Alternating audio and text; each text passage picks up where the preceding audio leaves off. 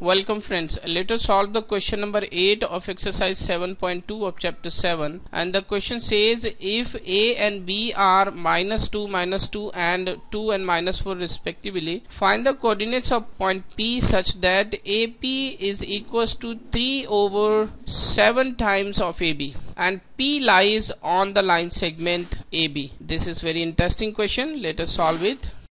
We are given that AP is equals to 3/7 AB. This means AP over AB is equals to 3/7. And now we shall draw a line segment AB. And here is the point P, and now we shall write this AB like this: AP plus PB. You can observe from here that AB is equals to AP plus PB, and this is equals to 3/7. Now we shall cross multiply this value, then it will be equals to 3AP plus 3PB is equals to 7AP, and that is equals to 7AP minus 3AP. This means 3PB is equals to 4AP.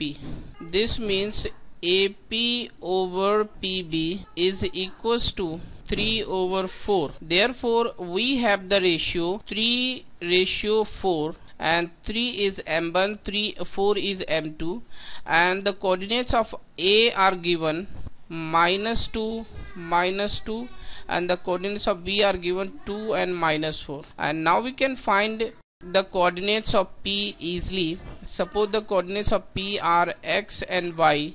Now we shall apply the section formula, and the X coordinate of point P will be equals to M1 X2 plus M2 X1 over M1 plus M2. M1 is 3, X2 is 2, plus M2 is 4, X1 is -2, and here we have 3 plus 4. This value is equals to 6 minus 8/7. This means -2/7. Y coordinate, that is M1 Y2 plus M2 Y1 over M1 plus M2. M1 is 3 and Y2 is -4. M2 is 4. Y1 is -2. That is 3 plus 4. If we further calculate it, it will be -12 minus 8/7. This means -20/7. Therefore the coordinates